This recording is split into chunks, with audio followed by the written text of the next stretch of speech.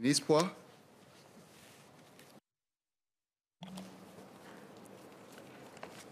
Chairman, the freelancer community of coaches and instructors in the fields of sports, fitness, learning, visual and performing arts are an important part of Singapore's economy. As an advisor to the NTUC affiliate, the National Instructors and Coaches Association, I seek MOM's attention to uplift this group of freelancers for their better job and income security and well-being. 1. Fair compensation. Much has been done for platform workers and low-wage workers. The freelancer community should be paid fairly based on their skills, contributions, and track records. Today, many of them are often the price takers. They are hesitant in adjusting their contract rates, even when there are valid reasons to do so, such as rising business costs.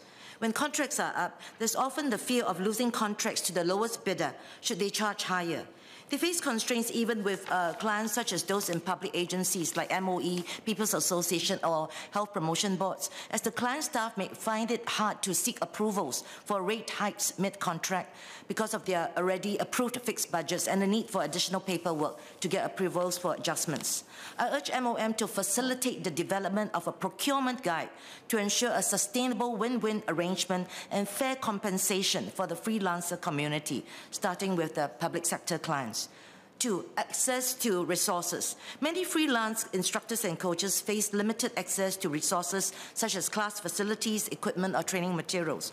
Uplifting them can include providing them with greater access to sports or school facilities or through government grants. Lastly, recognition and professional development. Freelancers too need lifelong learning and support to ensure they remain relevant and competitive. So curate and provide local and overseas professional development opportunities to help them stay updated with the latest developments in their industries.